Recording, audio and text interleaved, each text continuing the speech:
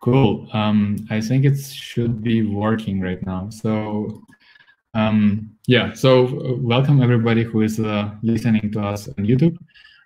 It's pretty interesting feeling because this meetup has started as a this offline get together with community, and we had quite a bit of like gathering, right? And now because of situations that we see that changing in the world, right? I mean, on one hand, as we had like a short conversation with Alex, it's pretty good opportunity, right? Because you can meet people from completely different, locations and have it like way more global event. But from another side, it's also funny because right now I'm sitting in front of, my laptop in a single room, and it's completely different feeling. Like, so I hope we're gonna learn something out of this great conversation and make it better for our community in general. And I'm like super excited to actually have those amazing speakers today. And it's a good combination, I think, for especially first event, because we have like Alexander here in Munich. So it's like a local community, and we also have like Sara, who is like completely on other side of the ocean. So I'm really like excited to have such opportunity. And the topic from today is also pretty good, right? Because usually when we're talking about machine learning or artificial intelligence, we're more like talking about the models, like some fancy algorithms that could take the results.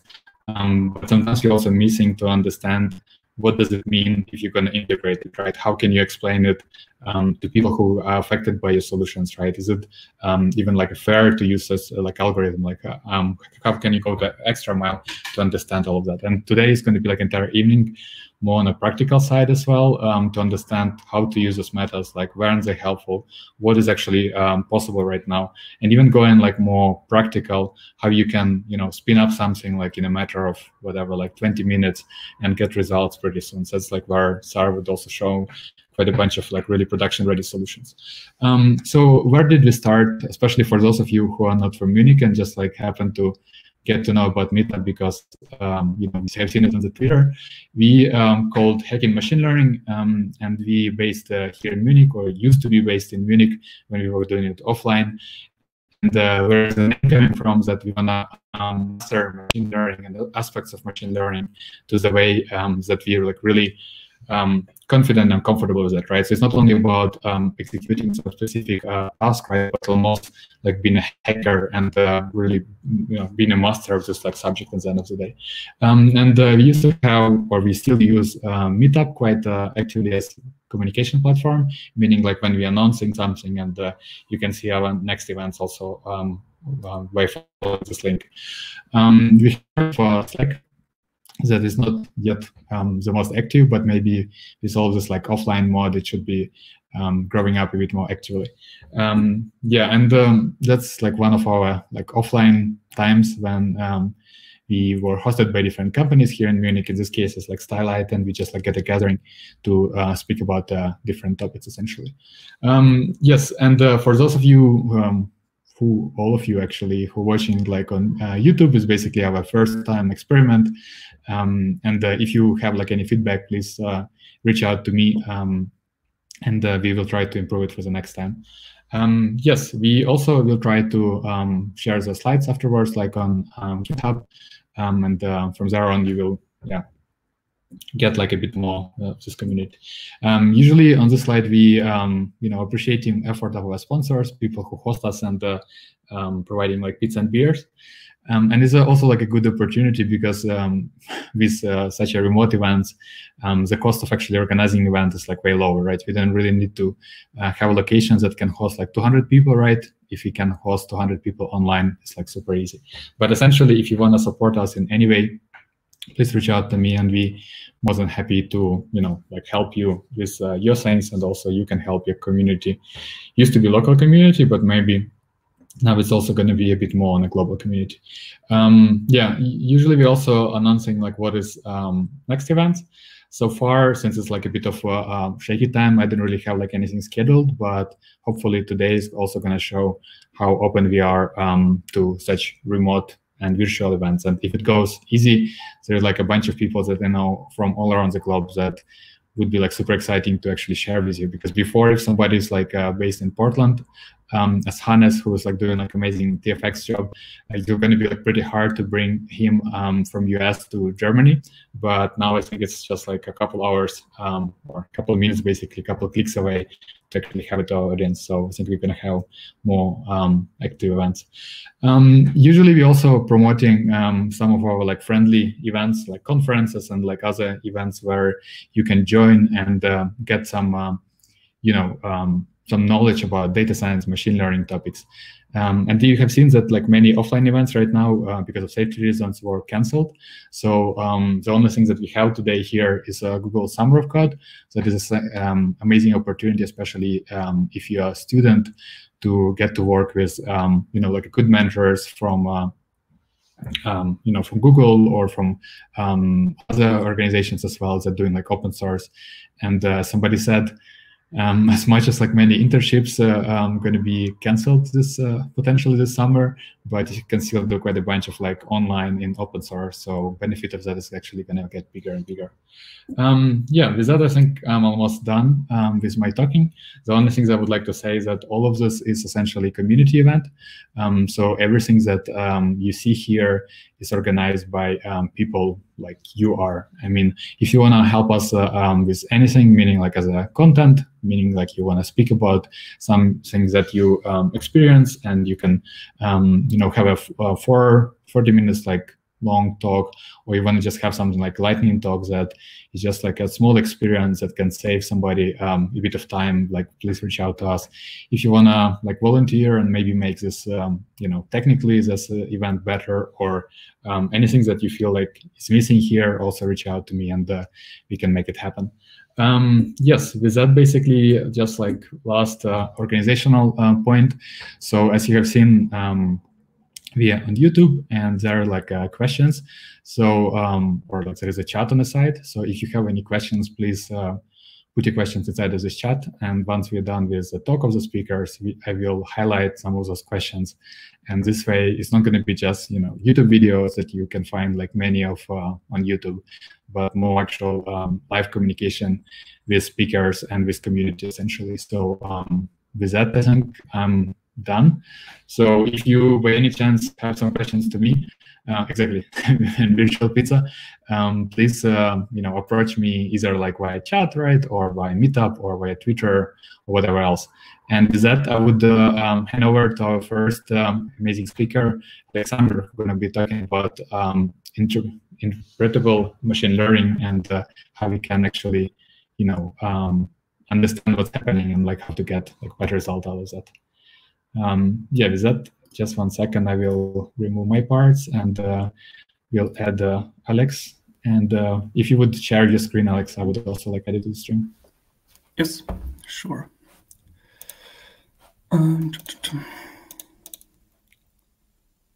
Share screen.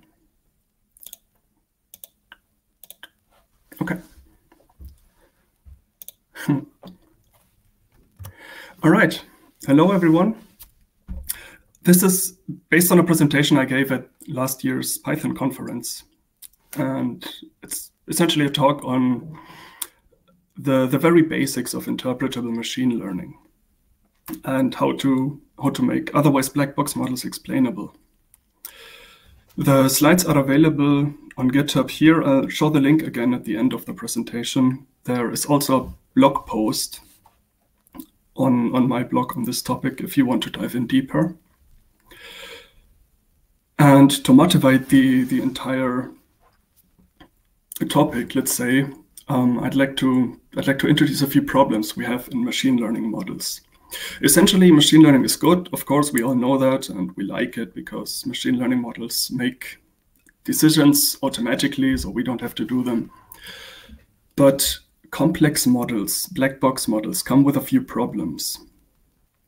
And we are going to look at 3 of these problems within this talk and learn 3 methods to solve these. The first of these problems is the problem of fairness. And a nice example is a report about a recruiting tool by Amazon that automatically screened CVs and classified them into good or not good. The problem was that this recruiting tool favored men, so it automatically penalized resumes that included the word women's. This is, of course, not a good thing, and we're looking to avoid that.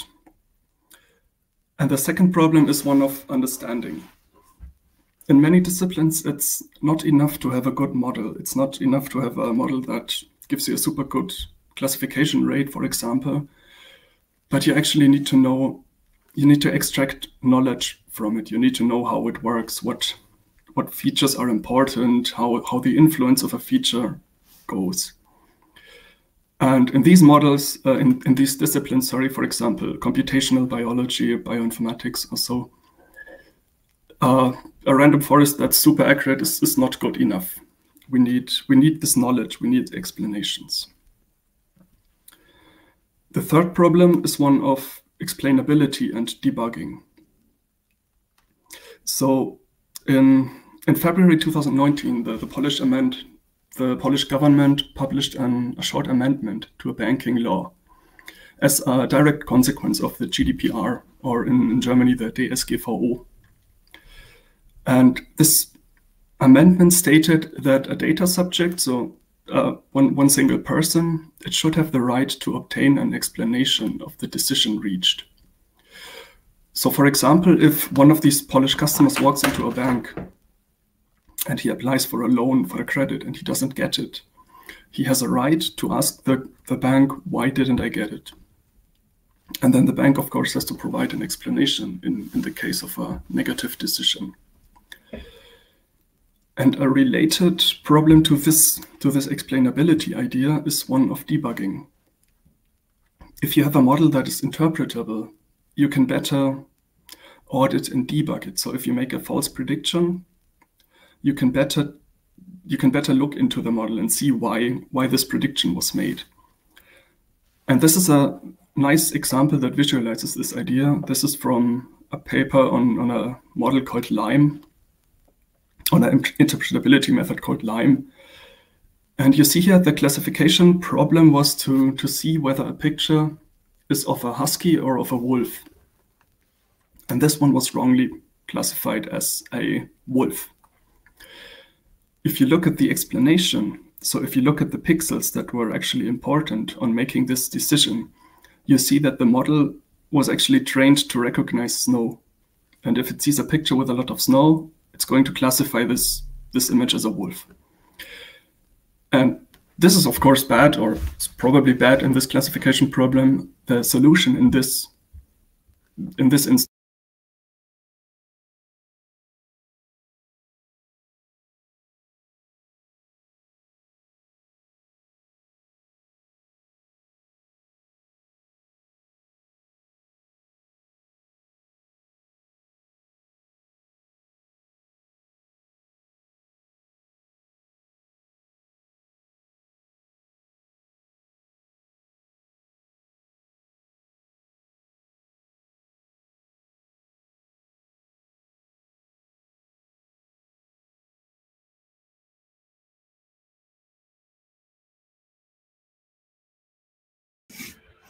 I think internet connection is amazing, so maybe we shortly lost Alexander, but I think he's going to be back in a second.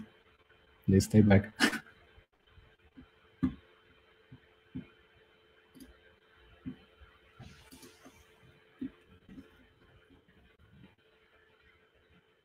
The part, I think, is always the most complicated.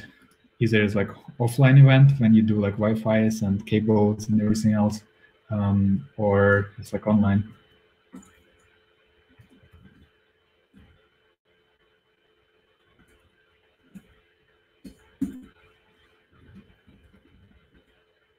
I'm on Slack right now. Cool.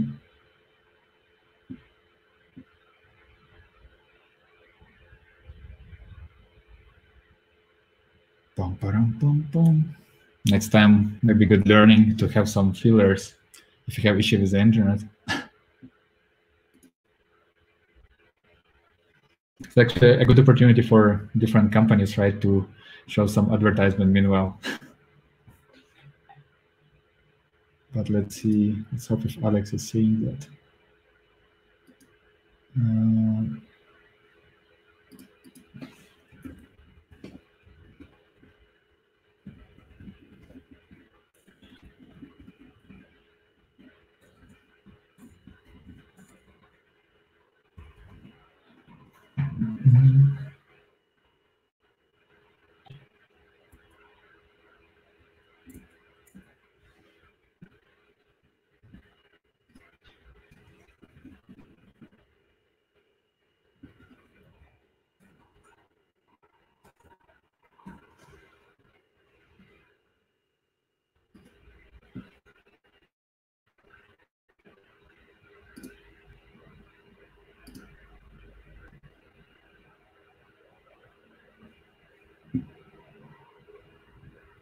Let's give him a couple of minutes. What is your time zone, people? The ones that are watching, maybe you can answer in comments, like what city and what is your time zone right now? Or what time is it in your current location? Why Alexander is still reconnecting?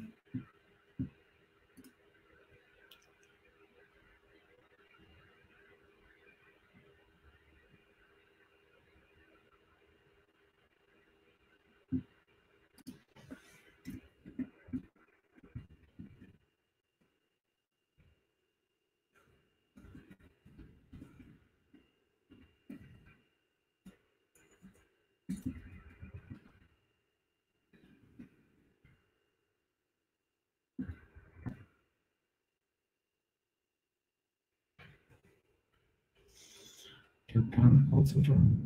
You can show them here. Yay.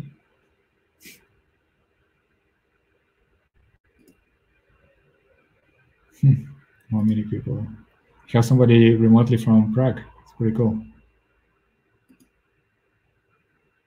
People from Munich. Have Barton from San Francisco as well.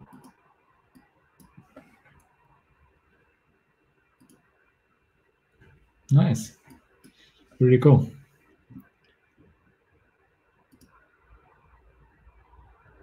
Barbara also from Munich. Okay, so let's give a couple of minutes. If he's not coming back, maybe there's some bigger internet issues, and I can check with Sara if she can jump in a bit early. But it's a good learning.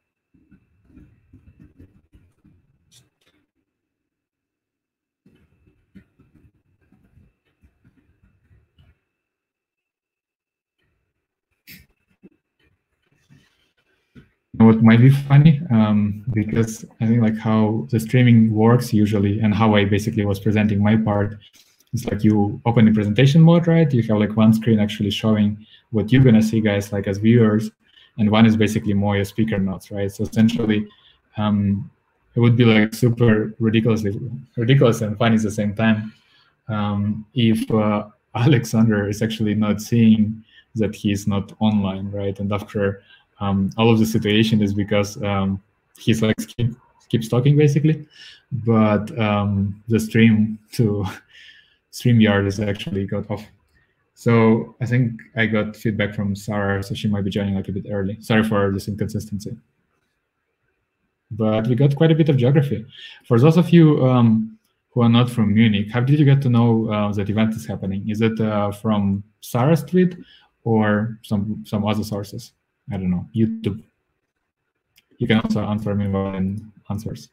And sorry, in answers, in comments.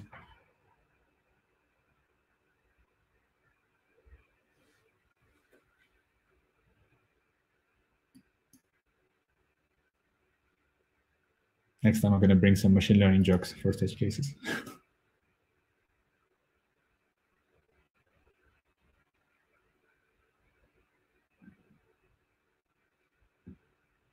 So I think Sara will be joining in a second. Maybe good learning also have like a mobile phone of the speaker. So in case internet connection is going off, you can just call it. France, that's pretty good. And Tatiana, do you have like anybody of speakers who is your friend or somebody from Munich told you? Oh yeah, I think Sara is coming back, so now I'm done with. Oh, nice. So Sara, you're famous. Like we got also some people joining because of you. Yeah, I'm adding you to the stream. Okay, let me just update on Twitter that we're starting now because I told people it was in about 30 minutes. Yeah, sure. I mean, it's completely fine. And I mean, I completely appreciate that you can even jump in. That seems like no problem. Alex is the internet somewhere. How many people are on? I think let me just check this YouTube right now. We are 26 right now. And maybe there's like, because I think we started with like 27, see? So now it's kind of like growing very slowly. Let me just grab the link. One sec. Sorry, folks. Yeah. Just want to make sure people know to join. Completely appreciate that.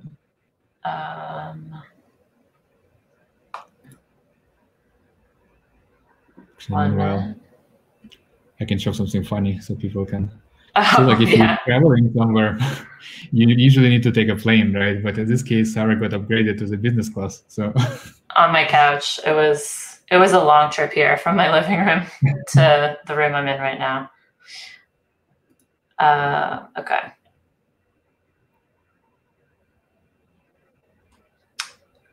All right, I think I posted the right link. 1 second. Okay, I'll retweet it. There we go. Okay, let me just make sure my deck is ready to go since we are starting a bit earlier than usual. No worries. I think we're good. So should I go ahead and share my screen? Yeah, if you share it, I will add you to the stream basically. Okay. So it's going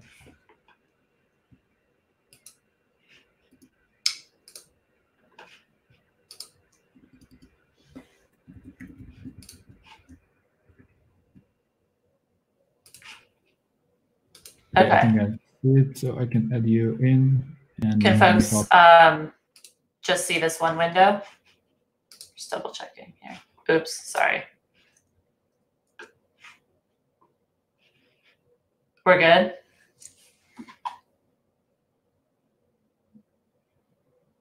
Yeah, maybe good. If you want, I can also keep you in the screen, right? Or just your slides? Either works, whichever you prefer. Okay. So oh, you still there? Yeah, works pretty fine. Yeah, I'm out. Okay. Should I get started? Yes, please. Go ahead. Okay. All right. Sounds good. Hey, everyone. Excited to be here. This is my first virtual live streamed event. So give me feedback. Let me know how it is. Should be a learning experience for all of us. I'm going to be talking about explainable AI on Google Cloud. Thanks, Sergey, for having me at your meetup. I think a lot of you are based in Munich, which is cool. I've never been there. Hope to travel there someday soon. So my name is Sara Robinson. I'm a developer advocate on the cloud machine learning team at Google.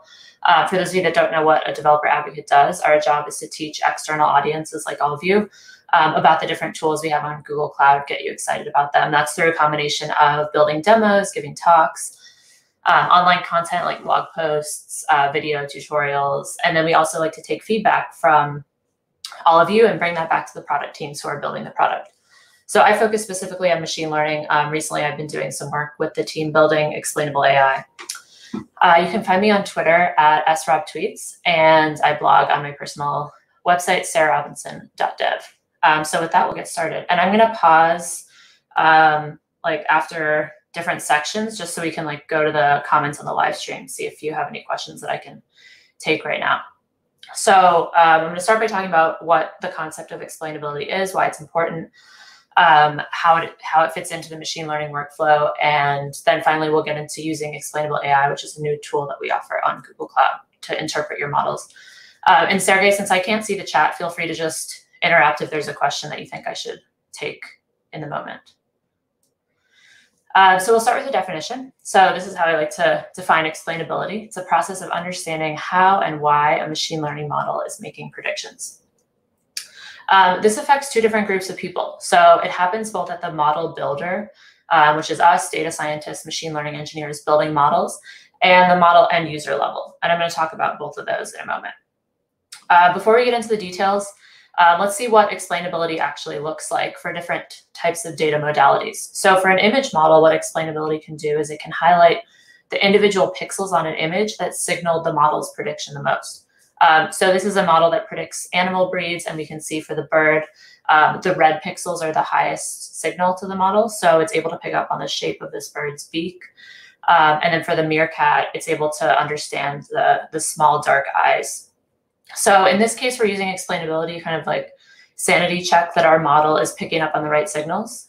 So instead, if the pixels that were highlighted were, randomly separated or in the background, we might want to then go back to our training data and see how we can improve it. Here's what it looks like for text models. So these are two different examples. The example on the top is a model that predicts the genre of a movie given its description. So here the highest signal words are in blue. So we can see the words that led this model to predict action. So we have mission, learns, and kill. And the second example on the bottom is more of a fairness example of how explainability can help ensure that your model is not biased. So if you have a model that's doing, let's say, sentiment analysis, predicting whether a specific piece of text is positive or negative, this can help you make sure that the model isn't using identity terms to determine the sentiment analysis. So what I mean by that is, let's say I'm describing myself. I'm based here in Boston, Massachusetts, on the East Coast in the US. And so if I were to say, like, I'm a Red Sox fan, that's our local baseball team, we wouldn't want the sentiment analysis value to be more or less than I'm a Yankees fan, though some may disagree. But you can kind of see how this would play out on more controversial identity terms. So explainability can help you make sure that your model is using the right signals to make its prediction. And then finally, what does this look like for models trained on tabular data? So this is a model that predicts the duration of a bike trip given some data on the trip. So what you get for tabular data models is you get feature attribution values. So that tells you how much each particular feature impacted the model's final prediction. In this case, it looks like temperature of the time when the person took the bike trip was the most important feature. So why is it important to end users? So the example on the top left is a model that identifies diabetic retinopathy, which is a condition that can lead to blindness if not caught early. So they take, this model was built by a bunch of teams at Google, a lot of researchers working on this problem of diabetic retinopathy analysis. So if this model is then given to, let's say, like a doctor or someone at a medical facility, and they just get the classification back, let's say, for this example, this picture contains mild diabetic retinopathy. It's hard for them to have confidence in that classification without knowing exactly, why the model predicted mild. So what explainability can do, as it does in this case, is it highlights the lesions on the eye that cause the model to predict mild DR. Other examples, let's say you're getting a recommendation, you might want to know why a particular thing was recommended to you. And then finally, credit score, which is a financial metric that we use in the US. If you get a good or a bad credit score, you probably want to know what caused that score and what you can do to improve it. So now that we kind of have a good understanding of explainability, let's talk about why it's important. So here we have a model that finished training and it got 99% accuracy. So a lot of people would say, that's great. Let's deploy the model. It's ready to go. But accuracy is actually only one piece of the picture when you're thinking about model evaluation. Explainability is another important piece. So accuracy is really only one lens to look at how well your model is performing. So explainability kind of helps you uncover the black box behind machine learning models. And as I mentioned before, it's important to two different groups of people, which I've touched on a bit already. For model builders, for us, people building these machine learning models, it can help us identify biases in the model's behavior. And it can also help us see how maybe our data set's imbalanced and this is influencing the way that the model's making classifications. So let's say you're training a model on any type of demographic data to predict something, but turns out for one's age demographic slice in your data set, you have only a very small number of examples. So the way that your model is behaving on people that belong to that slice may not be accurate or how it should be making predictions for that group of people. So it can help you understand how you need to make changes to your data set and it can also lead to improvements in accuracy. So for end users, you can surface this data to your users if it makes sense for your use case to help you understand why an individual data point received a particular prediction. And you might also have regulators, any type of external stakeholder that you might need to present a summary of your model to. Explainability can help with that as well. So this is a typical machine learning workflow. And I'm going to talk about how explainability can fit into various stages of this. When I first was looking at explainability, my initial thought is like something you do once and you're done. But it's actually something you should be continuously thinking about throughout the machine learning lifecycle. So the first thing you can do before you even build or train a model is identify data set imbalances. There's lots of tools that can help you do data set analysis, analysis on different slices of your data. This can help you work out any data set problems before you start building.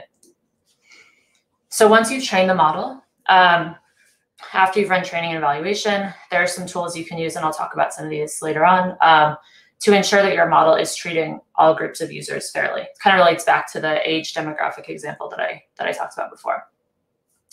Another thing you can do is use some tools to help you set prediction thresholds. So what are prediction thresholds?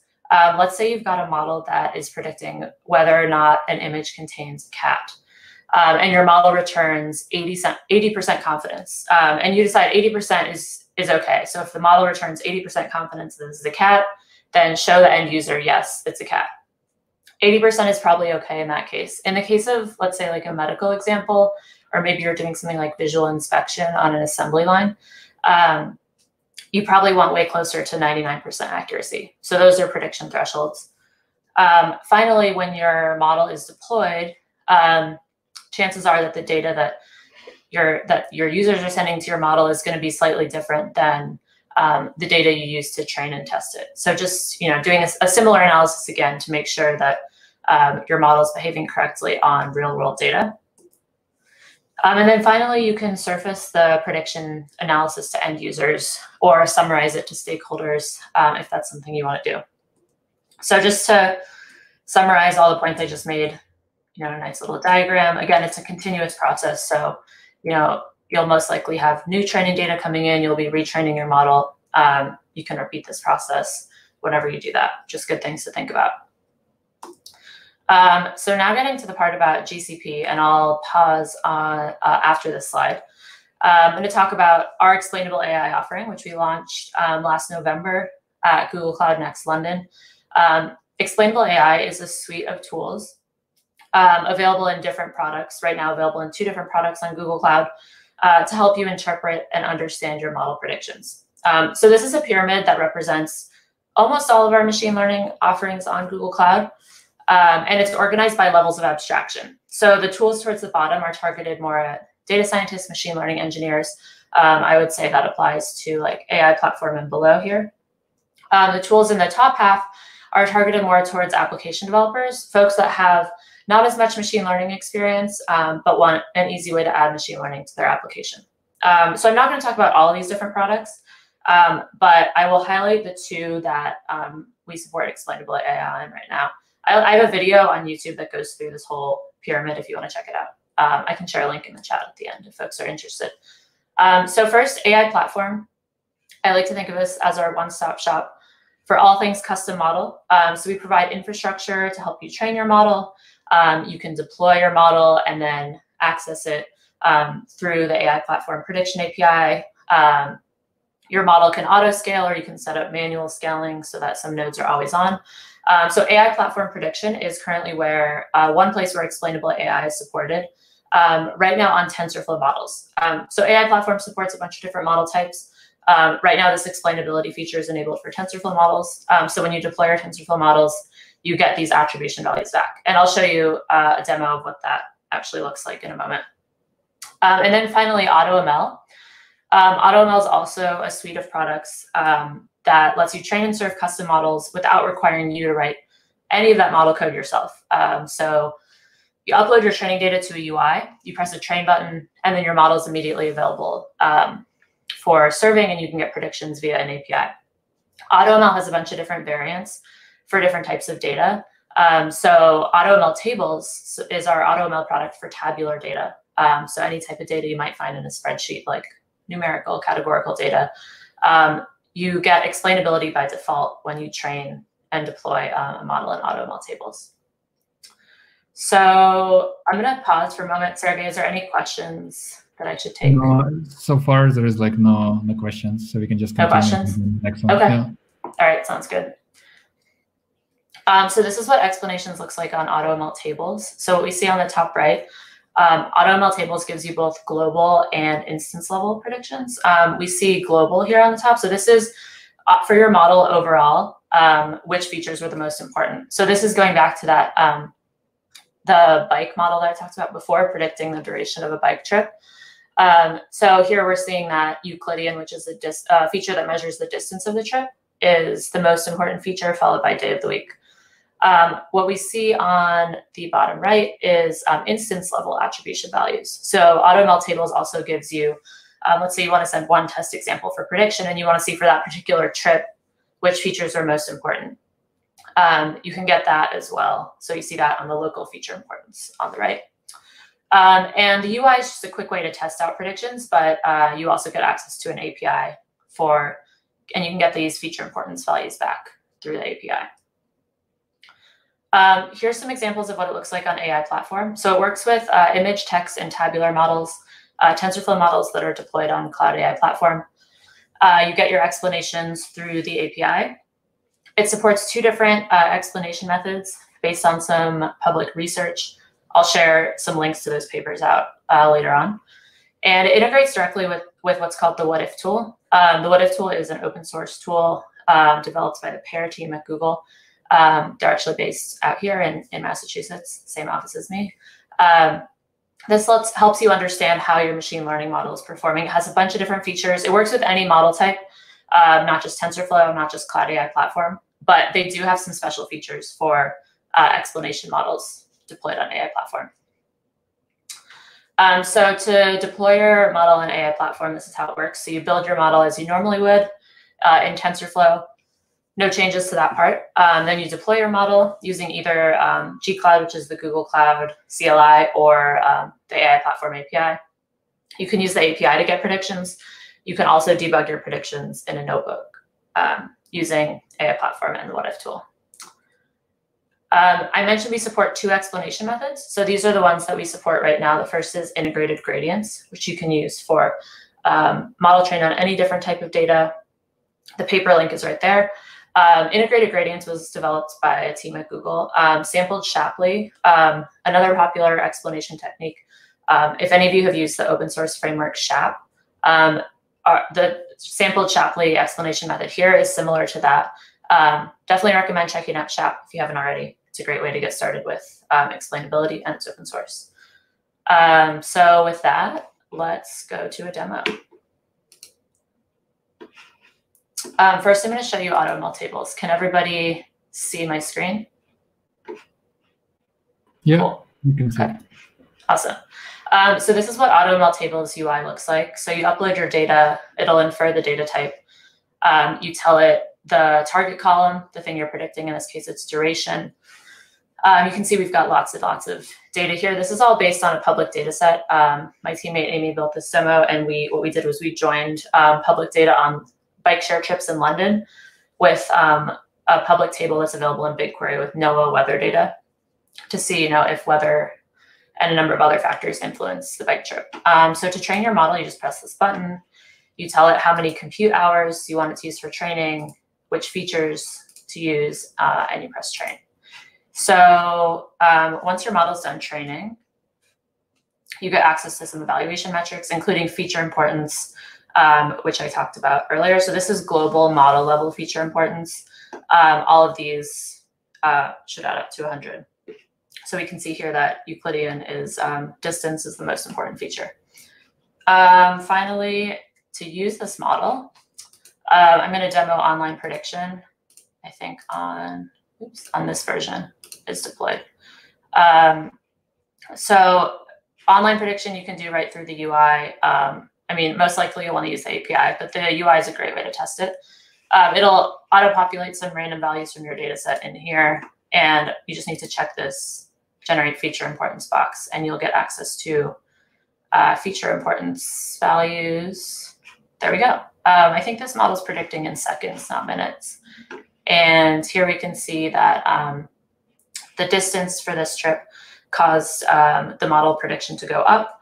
Up from what? It actually is all relative to this baseline prediction value. And I'm going to talk about that a little bit more in my next demo on AI platform. So this location cross feature caused the model's prediction to be pushed down from the baseline. We can see the results for other features as well. So that's what this looks like in AutoML tables. Next, I want to show AI platform. So I'm going to show this from AI Platform Notebooks, which is our hosted Jupyter Notebook solution on AI Platform. This is what the UI looks like. And I have a notebook instance open. One sec. There we go. Okay, so I'm going to run some stuff in this notebook to call two models that I've deployed on AI Platform with explanations, one image model and one tabular model, similar tabular model to what you saw before. So we'll import some libraries. The first example that we're going to see is a flower classification model. So pretty simple, just classifies images of flowers into one of these 5 labels. So first, let's look at our prediction without explanations. And we see, pretty straightforward. It's able to predict these flowers correctly. And now let's see why our model predicted these classes.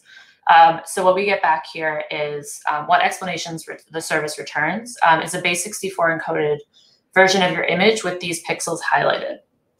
By default, it returns the top 60% of pixels that signaled your model's prediction for a particular label.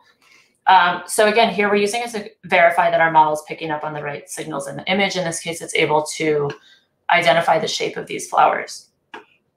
Another image example, I'm not going to be pinging the model live for this one, but I just wanted to show what a response for the diabetic retinopathy example that I talked about before would look like. So I'm going to show you an image that we did send through our explanation service. So first, here's the image without explanations. This is an image that should be flagged as proliferative DR, which is the worst form. And here we can see the explanations that were returned from our model. So our explanations are able to identify the areas that caused our model to classify this as proliferative. And so these are indeed the correct areas. I'm not a medical professional, but I verified this with the doctor. So that's kind of a quick example of how you can use image explanations on Cloud AI Platform. And then I'm going to talk about tabular data using the same example as before, but the highlight here is I want to show you how it integrates with the what if tool. So these are the different features that we're using to train this model. Again, we're predicting bike trip duration. And here's what a single example looks like. We're going to send this example to our model in a moment. So the trip duration for this example is 11. We can see the rest of the features here. The temperature is in Celsius, 24-hour time. So let's send our example to our model for prediction and see what it predicted. So it looks like it predicted 10.7 minutes, which is pretty close. Actual duration was 11. Without explanations, we don't know why it predicted that. So, let's say we're building an app and maybe we want to surface this data to our users to say, like, we anticipate your bike trip will take this long based on the time of day and, the fact that it's really cold today. So let's look at the feature attribution values that we get back from AI Platform. So these feature attribution values are all relative to our model's baseline prediction. Now, when you deploy your models for explanations on AI Platform, you need to choose your baseline. The baseline essentially says, what should all of these attributions be relative to? So for this particular example, for the baseline, I just took the median value across all of my features. So the baseline prediction is going to be the same for every example I send to my model. Since this is a regression model, it's predicting a numerical value. So 13.61 is my baseline prediction. That's what my model predicted for the median across all of my input features. That approach, using the median across all of my training data, is called an uninformative baseline. I'll tell you what an informative baseline looks like when we go back to the slides. So since our predicted duration is less than the baseline, we should expect most of these values to be negative, which they are. And this should all add up to the difference. So it looks like distance, again, is our most important feature. It is causing our model's prediction to decrease by about 2.5 minutes. The start hour of the trip caused the model's predicted duration to decrease by about 1 minute, and we see other features ranked by their importance. So, we're able to kind of see this here sorted by absolute value, but it'd be nice if there was a better way to visualize these attributions. So that's where the what if tool comes in really handy. So you can run the what if tool in pretty much any type of notebook, Colab, AI platform notebooks. It comes pre-installed, your local Jupyter environment. So what I'm doing here is I'm sending the what if tool 500 examples from my test data set. And this is all the code I need to spin up this visualization. I tell it the name of my project, my model, my version, pass it my test data, set the target feature, and we're ready to go. So let me make this just a little bit smaller so that it all fits in the window.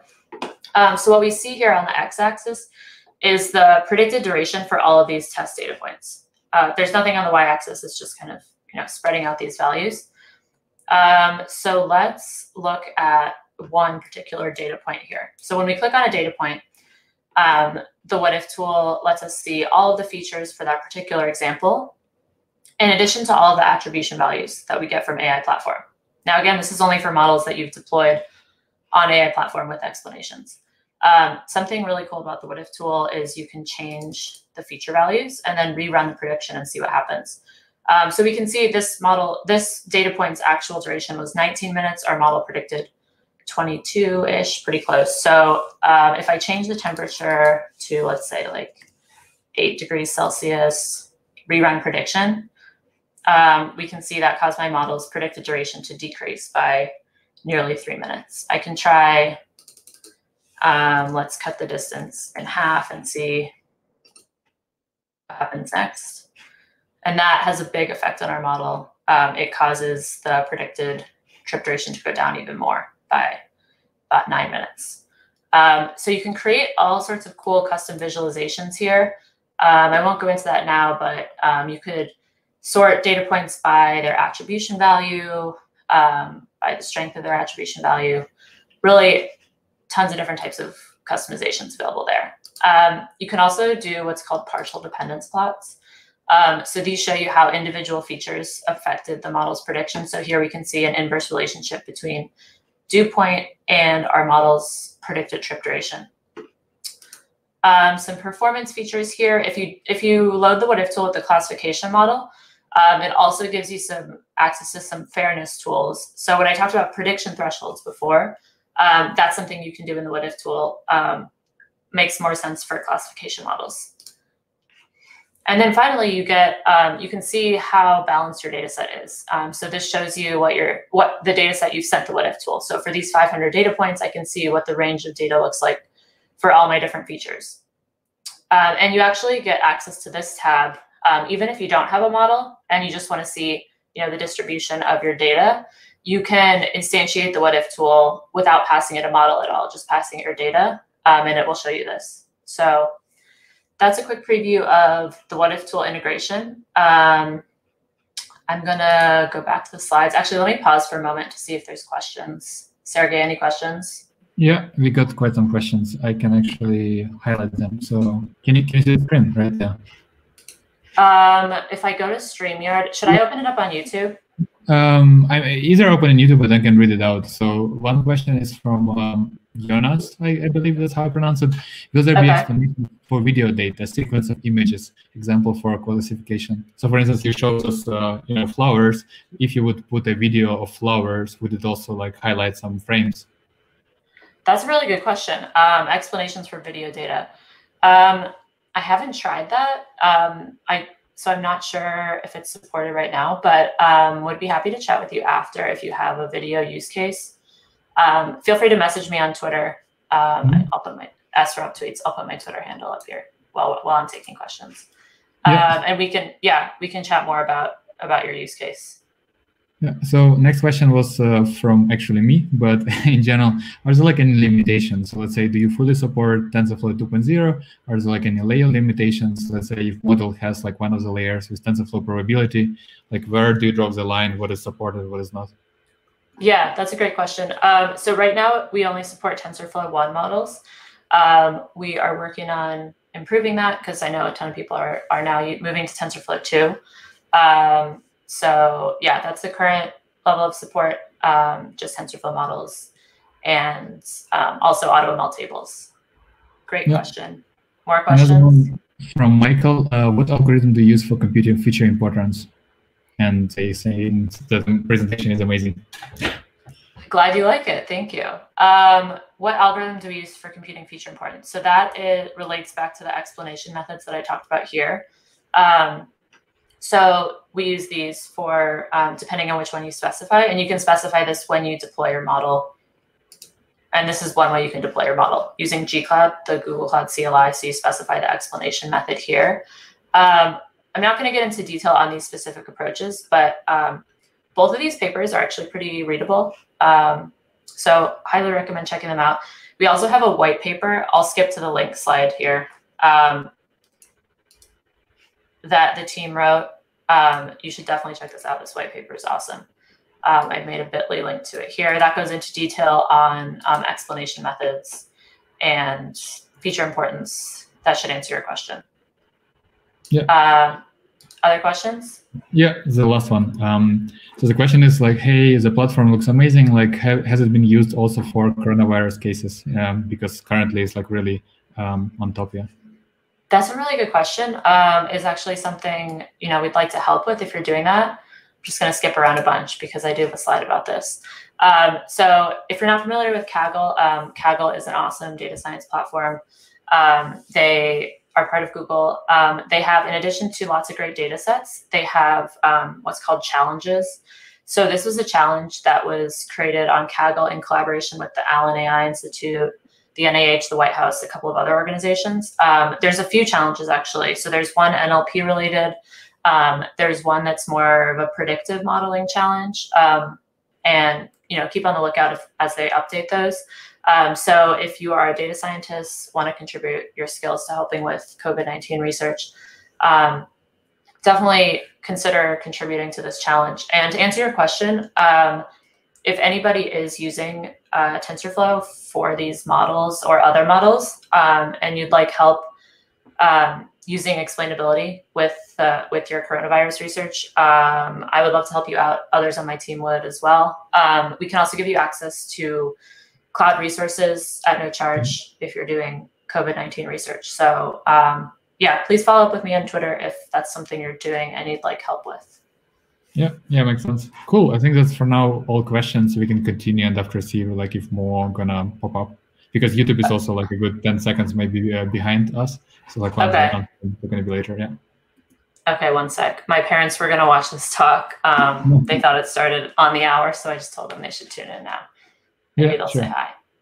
Yeah. Okay, so I don't have too much more, but I will go back to the slides and maybe some more questions will pop up.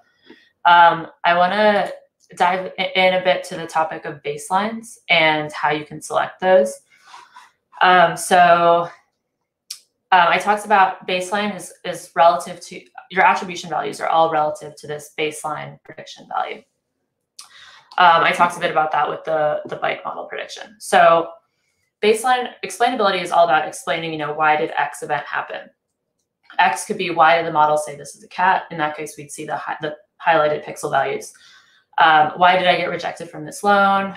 Why did this transaction get flagged as fraud? I have another demo that I'm not going to show today that goes into detail on building and explaining a fraud detection model. But it's a good use case for talking about baselines. So I'm trying to explain why a specific transaction got flagged as fraud. My baseline is, why did X happen instead of some other event that was supposed to happen? So instead of Y, where Y is the baseline.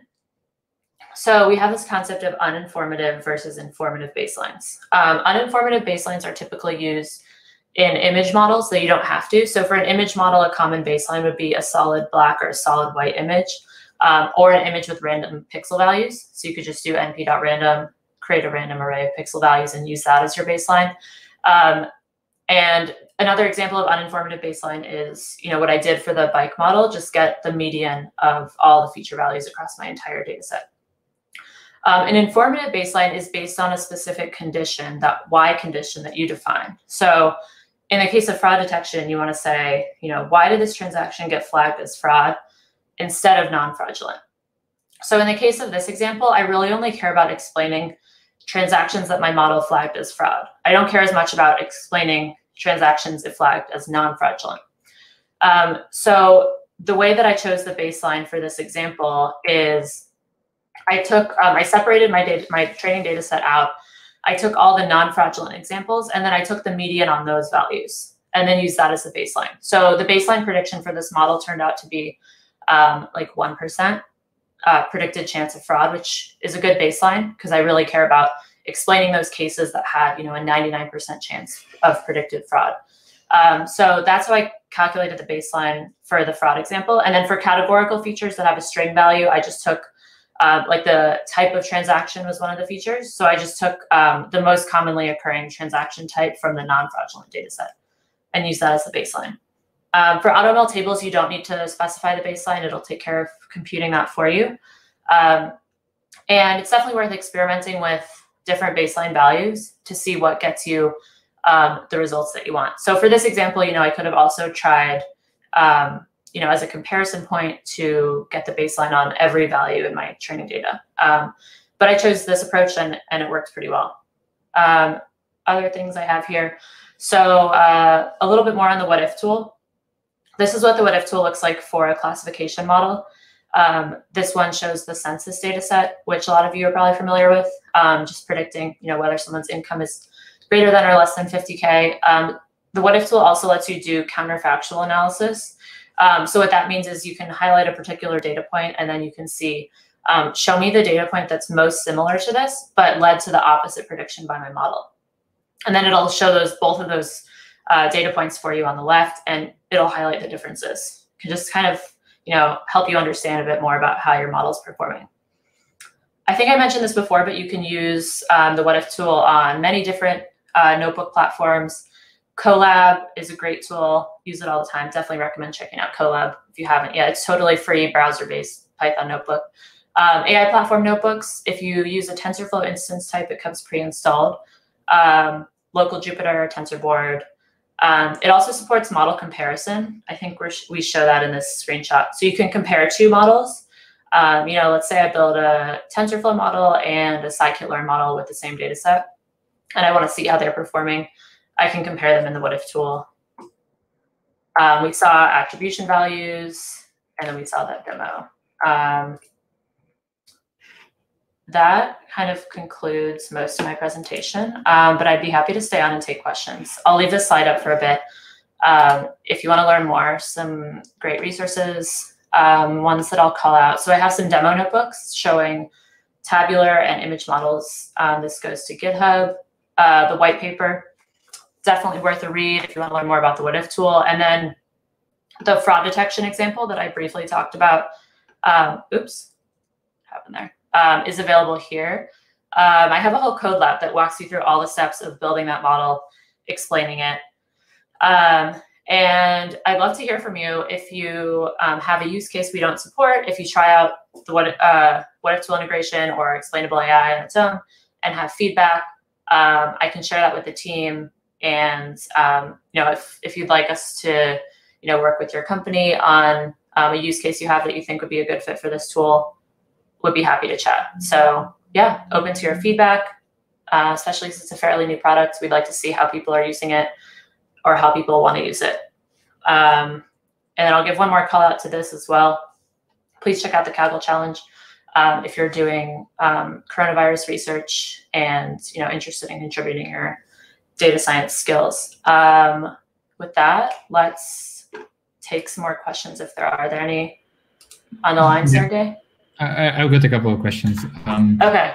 About the explainability for NLP. Do you support that? Because like Line, for instance, does support, and also I don't know how far you go. Like, is it that you're supporting like BERT and I don't know activations, all those things, or yeah?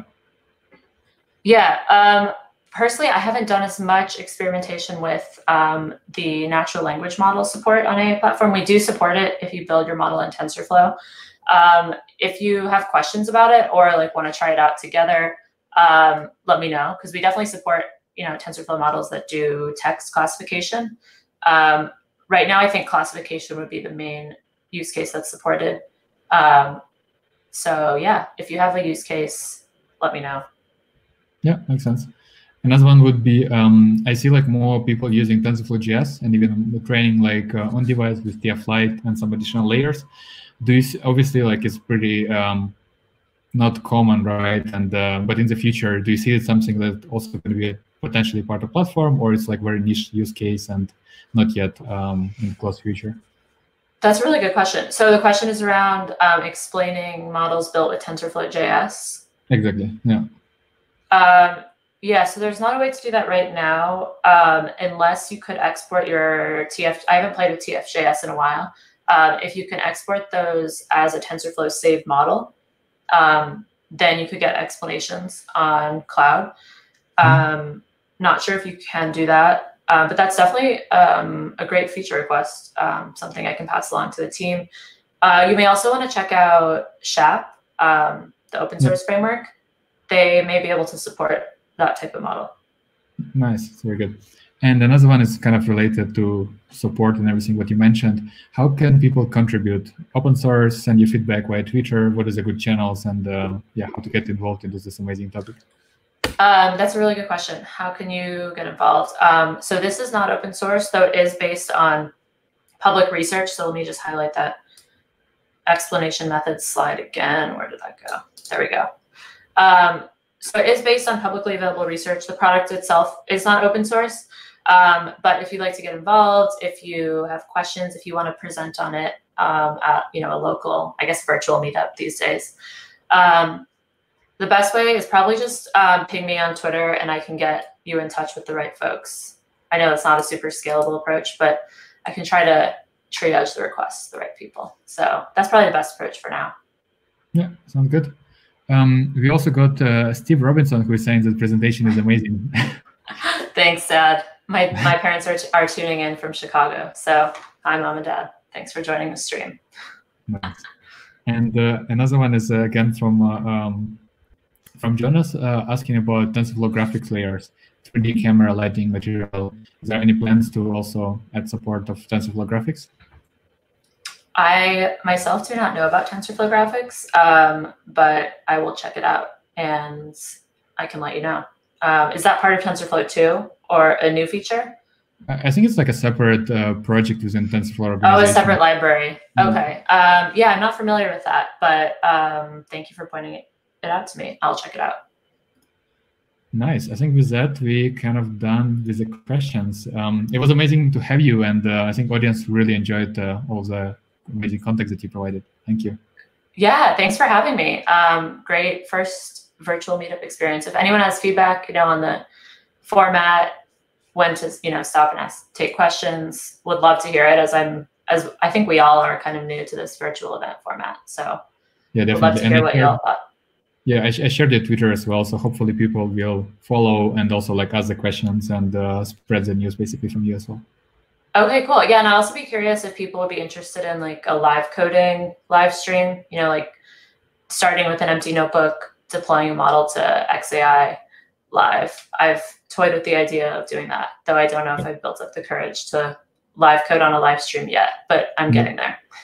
I think it's a good idea because, essentially, it's a good, safe playground, right? Because we're not, like thousands of people, we're more like 30. I think like that was like where we're going right now. So we would be like super happy, like if you have some idea or scope, what you want to show, we can just like discuss about dates and see from there. Yeah, definitely. Yeah, awesome. I think with that, we will just great. Wrap it up with you. Thank you again. Round of virtual applause for you. Thanks. Thanks for hosting, Sergey. Really appreciate it. Stay safe and see you next time. Bye. You too. Cool. That was an amazing talk by Sara. You, as I said, you can follow her on Twitter, and she's an amazing person, like doing amazing demos. And we finally got back to Alexander. It's actually funny because like once I was like trying to fill in the gaps, I was like, hey, what might be happening? Maybe Alex still going with his talk. and he just doesn't know if like it was broken or not, right? And after you wrote me like on Twitter that was exactly the case. So I would definitely keep it as a learning for next times that, I don't know, maybe we need to exchange the numbers, like, or we do some kind of like way to communicate. But yeah, it's great that you were able to make it back, basically. Yeah, thanks. I completely screwed up, I think. No, no worries. I mean, had, it's internet and should have had some way to see if I'm still online or not. Yeah. So but we're all learning, right? Exactly. So it's a great learning opportunities, and we all only getting outside of that. So if you would share your screen, I can bring you back, basically. So. All right.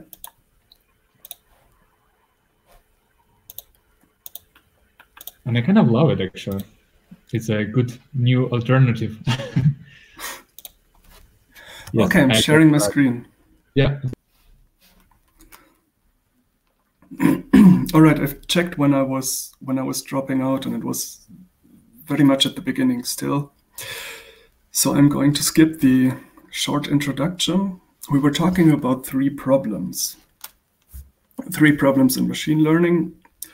And the first one was the problem of fairness. So we've heard about a recruiting tool by Amazon that has essentially favored or penalized resumes that included the word women's. This is a problem that we want to abolish. The second problem is one of understanding. So in disciplines like computational biology, we don't only want a good classification accuracy, but we also want to know why a specific prediction happens.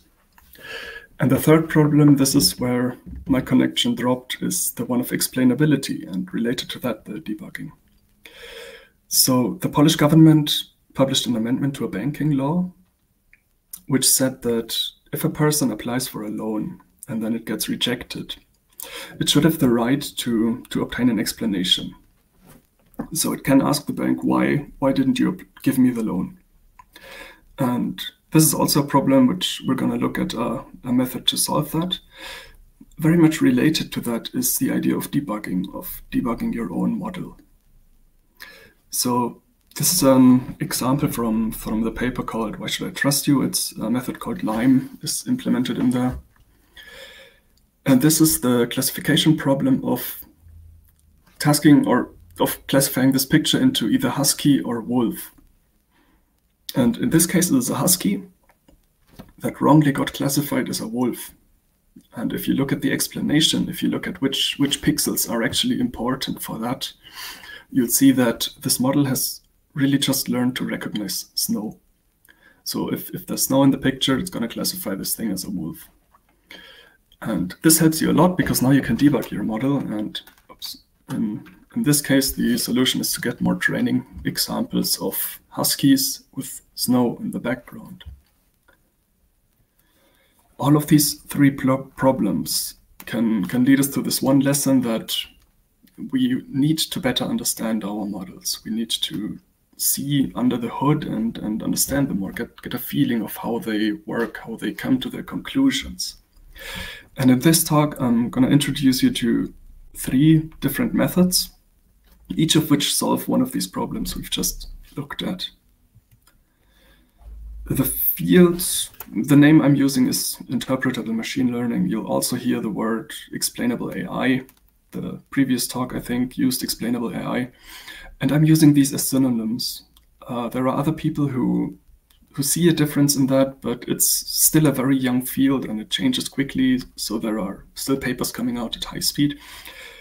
So the terminology is still not yet unified. Everyone or different people call things by different names because it's a very young field. But you'll hear both of these terms describing what I think is the same idea. My talk is based on this book by Christoph Mollner. He's also a Munich-based guy who's given a similar talk on the Munich Data Geeks, if you've been there. His book is available for free here. And he's also written an R package which is implementing all of many of these methods. If you have a lot of free time and want to work on a personal project, porting this to Python would be great, I think. But this book I can recommend a lot. All the methods I'm explaining are in there also. As I said, it's available for free here. Very nice book. So what do you do if you want to understand your model? Essentially, you have two options. The first one is to use a model that is already inherently interpretable. And the second option is to use a black box model. So to use a complex model, and at the first, or you don't really care about interpreting it now, but after that, so after having trained your model, you run a separate method that is called a post hoc method to interpret it, to understand its choices and decisions. The first option I just mentioned is to use an interpretable model. And the first thing you always hear or learn is a linear regression, right? It's a nice first baseline. Another idea is a decision tree, which is better when you have nonlinear effects or maybe interactions. And these methods are simple for the simple reason that they're heavily constrained. So they are usually not able to capture reality in its entirety. They were okay earlier in the 80s when you had a medical data set with 30 treatment and 30 control people. Then a t-test is fine, right? But as we get more and more data, the underperformance of these methods grows and gets worse. So we need black box models to just capture all of that knowledge in the data. And so we arrive at the second option. We're using a black box model, and then after that, we're using a separate method to interpret this model. And by black box, I mean, I define it as a model that you can't understand by just looking at the parameters. For a linear or a logistic regression, it's relatively easy. You can explain the model to someone else by looking at the parameters and explaining these. But for a neural network or other black box models, it's not so easy anymore. You can't just look at a million parameters, right? Unless you're Cypher from the matrix, then maybe if you dream in code, you can see that. And what we're going to focus here is model agnostic methods, which means it's a model or a method that doesn't care which model was used in the beginning. And this is a super nice advantage. This means that we can swap out the model as we want. We can retrain it. We can use a completely different algorithm. But the interpretability method stays the same, and it doesn't care. And on the same note, we can change out the interpretability method without changing the model if we want to look at different plots or different things. This makes them very flexible and makes them a very nice, the whole class of methods makes them a very nice idea. And the basic idea they do is they all work in a similar way. You leave the model as it is. You don't change it or retrain it, but you only play around with the input data. So for example, you take one column, one feature, and you just shuffle it. You permute this one column and then send it through the model again. And with the changed data, you're going to measure the changes in the predicted output. So how much does the prediction suffer if you play around with your data? I'm going to explain three methods. And the sample data set I'm using is the bike sharing data set, which was first made public on Kaggle, I think. I've aggregated it. I've made it a bit simpler and aggregated it to daily averages. And if you don't know, I'll just briefly go over the data set. The idea is to predict for a small company that rents out bikes, to predict how many bikes they're gonna rent out on each specific day. In this case, 3,900. The input features that you're using is, for example, the season and the year. This company was growing strongly between 11 and 12 here. So in 2011, they're renting out fewer bikes, in 2012 more. Things about the work day or the weekday, if it's a working day, if it's a holiday. The weather and the temperature and the humidity are very important. We also have the field temperature, so how warm or how cold it actually feels, and the wind speed. So there's a few categorical and a few continuous variables or features. I'll be using two models because it's very nice and very visual to explain some of the methods with a linear model. I'm training one of those. And I'm also training a random forest, just to have a what I called a black box model earlier. And the focus on this talk is not very much the model, so I'm really just using default settings and training a simple regression and a simple random forest. Of course, the random forest is predicting a lot better here, but like I said, the focus is going to be on the post-hoc interpretability methods. And with that, I'd like to look at the first one. I don't know how much you've heard about that in the previous talk, but I'm just going to go over it nonetheless. The permutation feature importance, you can think of it as a model agnostic version of the feature coefficient, of the standardized feature coefficient in the linear regression, or maybe the p-value if you're more of a statistician. And what the feature importance does is that it measures the importance of a single feature for the predicted outcome. So how much or how important is this feature for the accuracy of the final prediction? And the nice thing about it is that it automatically captures an interaction effect as well. So if the effect of one feature is highly dependent on the value of another feature, this is captured as well in the final value of the importance. You may have seen this method in the random forest paper by Breiman. It's been out there since 2001. And the basic idea is that you look at one column or one feature that you're interested in, for example, the temperature, and you just predict the outcome using your original data set, and then you play with your data set. You just shuffle this one column. You just randomly permute the temperature and send it through your model again. And then you get a second set of predictions, which are a bit worse, I would guess. And then you take the difference between these two losses. If you have a informative feature like the temperature, the permuted data set is going to perform that a lot worse. And if you have a random column, if it's just random numbers, then permuting it wouldn't change anything. So by that difference between the losses, you're going to see how important this one feature, this one column is for the final prediction. And of course, you're not looking at each observation itself, but in the fifth step, you're computing an average. So over your entire data set, how much did the prediction suffer if you manipulated this one feature column? This is how you can do that in Python. There's a package called eli5, and if you're on Reddit, you know what that means. It's explain like I'm 5. So the idea is to break something down into very simple terms that it's easier to understand. You call it with a syntax similar to scikit-learn, and then with this show weights method, you're gonna get a table like this. And ordered by importance, you have all of these features here with their importance here.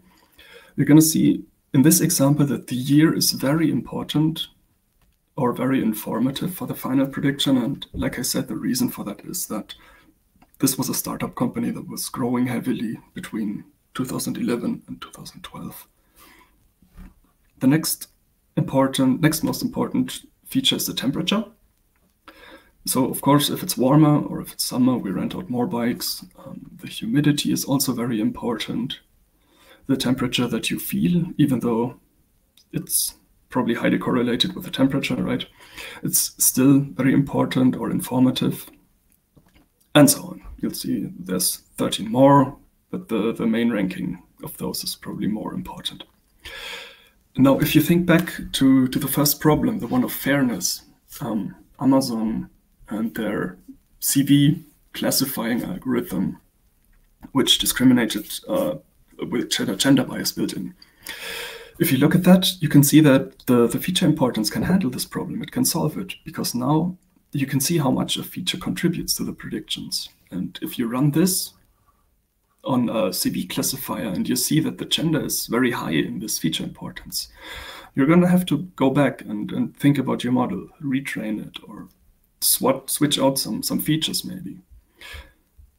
So to sum up, the permutation importance is a very nice way to solve this first problem, right? Okay, Let's look at the second one. The second method I would like to present is a partial dependence plot. And you can think of that again as a model agnostic version of something of the linear model, in this case, the actual feature coefficient. And a PDP measures the effect of one feature on the predicted outcome, just like a feature coefficient does for the linear model, this beta j, for example. The partial dependence plot is doing a similar thing. And that was first described in the gradient boosting machine paper by Friedman, also in 2001. And the algorithm is easiest to explain for a categorical variable, so for a factor feature. What you're doing essentially is that you're picking out a single feature, for example, the season, and you force your entire data set, so all of the data, not just the winter, but the entire data set, you force the entire column to winter. And then you send it through your model and predict the outcome. And then you average these predictions. Then you do the same again. You force the entire column to be summer, spring, and autumn, and so on. And you predict the outcome again. And then you're going to see something like this. Here I'm doing it manually in Python. I just skip that because I have this information here in a bar chart on the next slide. And here you're going to see that this is a partial dependence plot for a factor variable. Yeah, and you're going to see that the effect of spring is that you have an average of 4,000 bikes rented. Summer and autumn, it's around 4,500, and in winter, it's around 4,800. It's important to note that these partial dependencies are not group means. They are very different from that. Because in a group mean, you're picking out, if you imagine your entire data set, you're just picking out all of the winter observations, all of the days that were actually winter, and then you compute the average number of bikes rented. If you would do that, you would get these numbers. You would see that in spring, you have a super low number of bikes rented out. In winter, it's also low, and in summer and autumn, it's a bit higher. It's highest in autumn, actually. But what you would do in a partial dependence plot is that you take the entire data set, so all the days, and even the ones with a temperature of, say, 40 degrees in very hot days, but you still force the entire column to be winter. So you don't get this correlation in there. So you really just get the effect of the season.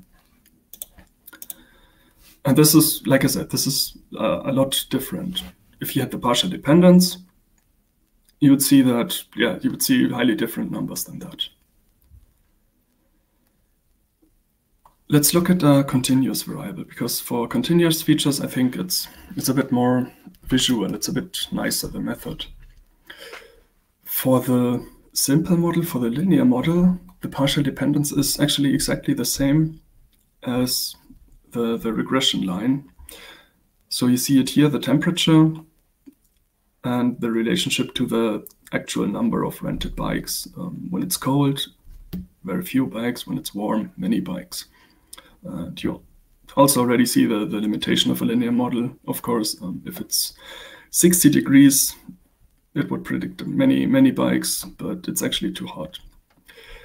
The same thing with the humidity. Here we have a negative relationship. Of course, when it's very dry, we like cycling. When it's very humid, we don't like it. And you can put those together into a two-dimensional plot. This is a surface plot of the temperature on the x-axis, humidity here, and then a plane here of the final prediction. And you see the same information as in the two images before. Warmer temperatures get more bikes, and lower humidity get more bikes. These plots make more sense for nonlinear models, of course. And this is the partial dependence plot of the random forest. And we see two very nice improvements of nonlinear models here. One is that we see that higher temperatures are good up until a certain point. And between 12 and 20 degrees, let's say, it's not really a difference. But after that, at an average temperature of 24 degrees, this includes the night time, by the way. So the daily average of 24 is actually super hot during the day. And in these hot temperatures, we're renting out fewer bikes already. The other nice thing we see is that the humidity doesn't really matter between 0 and 60%. It only really starts to get humid and sweaty, let's say, after 60%, and then the number of bikes drops very sharply. And the two-dimensional plot is nice in this case because it shows us there's a sort of a rectangle, which is, we can describe it as a perfect condition for bike renting. And this is 12 to 24 degrees and below, let's say, below 70% humidity. In these days, in these cases, we rent out very many bikes. So these are partial dependence plots. And now if you think back to the second problem that we had, the one of understanding, right? You don't only want a super accurate random forest, but you also want to understand why it makes a certain prediction, how the features influence that. Then you can use a partial dependence plot because you see the feature effect of one feature on the predicted outcome, and you're understanding this part of your model better through that. So partial dependence plot solves the second problem. And with that, I'd like to come to the third method, which I've heard in the end of the previous talk also, Shapley values, or SHAP. And these are a very different idea than the ones before. The first two methods I've just earlier described are looking at the model in its entirety. They're trying to describe the whole model and how it works and behaves.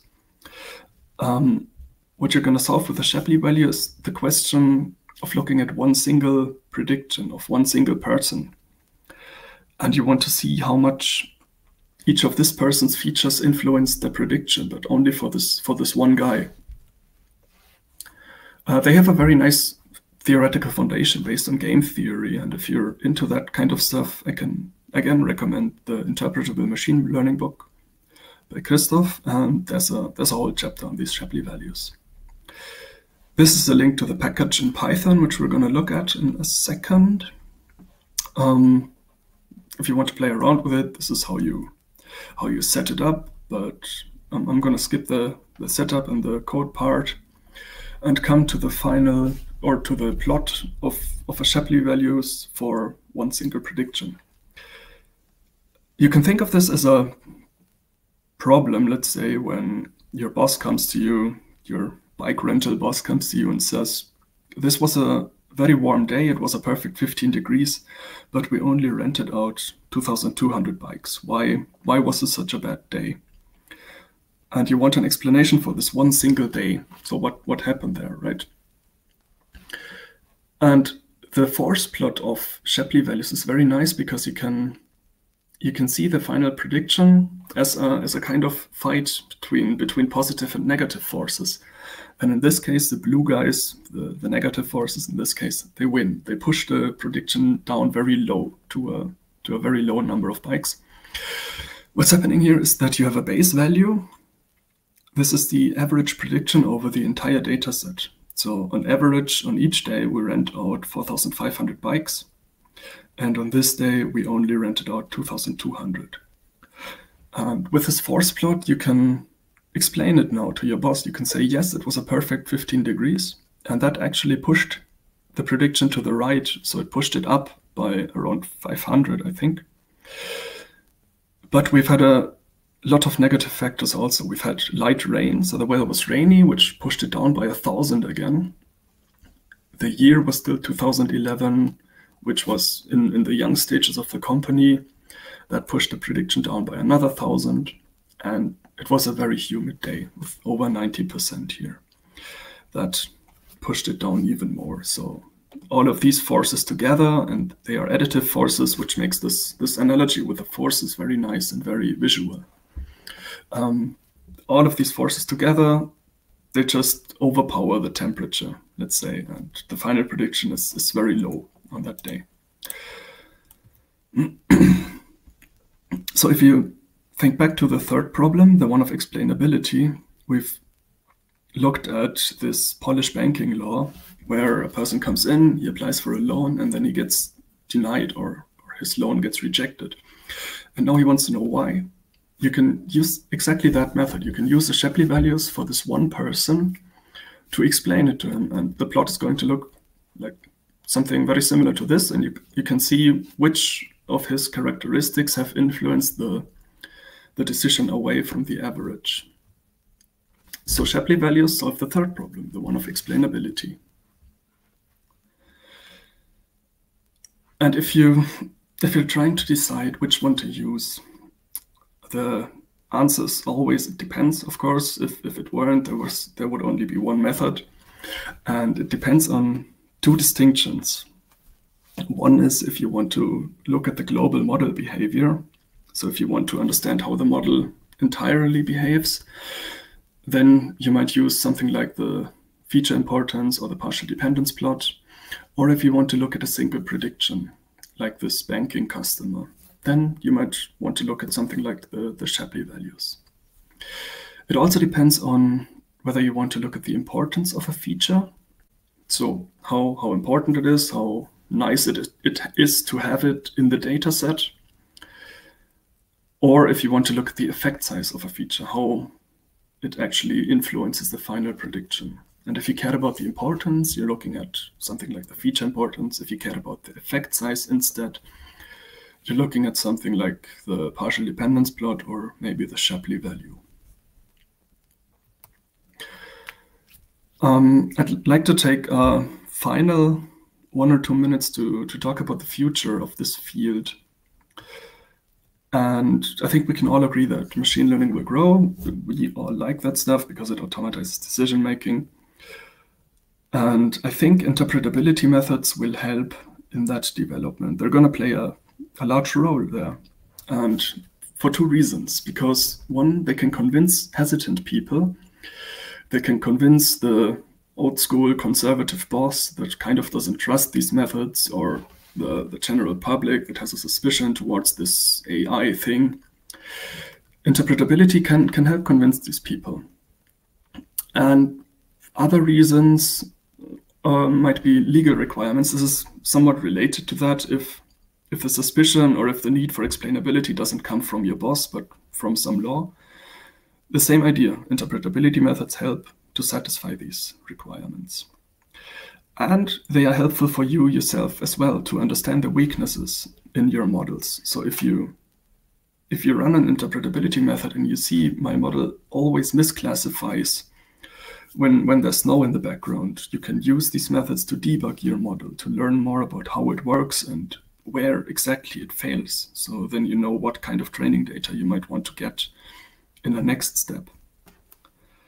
In this whole development, I think that model agnostic methods are the most flexible, or they're going to prevail. The focus in research and in appliance of these methods is going to be model agnostic methods because of that reason, because they are just the most flexible. You can swap them out and you can swap the models out.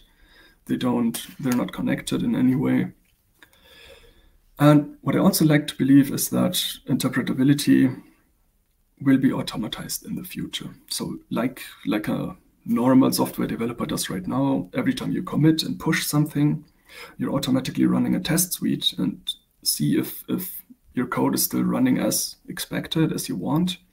You can do the same with an interpretability. If you retrain your model every month and you have new data coming in, after that, you're immediately and automatically running an interpretability suite, and you're going to get a dashboard or an email with feature importances, with partial dependence plots, and with some sample predictions. Let's say if you automatically do that, you're going to see immediately if something goes wrong, like if your data has changed or if your model has some sort of bug. Automatizing that is going to help finding these mistakes very, very early in the process. Right, and with that, I am at the end. Like I said, the slides are available on GitHub. I'll leave this slide open for a few seconds. There is also a longer blog post available at my website, and if you have any questions at the end or sometime later, you can find me on Twitter as well. All right, with that, Cool. Thanks very much. Really exciting, and thank you again for doing it like also second time. It's a round of like virtual. Sorry again for that. No worries. I mean, that was my first time, and I've learned something very important today. Exactly. No, you did great, and it was really interesting. So we got a couple of questions. If you can see the screen, right? Are you sharing my screen still? Yeah, I'm gonna stop sharing. I can also read it like outside, so it's fine. So like one is, do you integrate such ML interpretability as a step of your production ML pipeline, or is it more like exploration? And once you decide this method, you kind of, because depending like how you retrain, right, and how you sample your data, right, it might also change how, you know, like a fairness of, let's say, on a gender, right, because suddenly like maybe one of the genders is not like properly. So is it a part of your production pipeline, or it's more like exploration as a data scientist? Both. Like I said, in the end, it would be nice if this would become a normal thing in the process of developing models.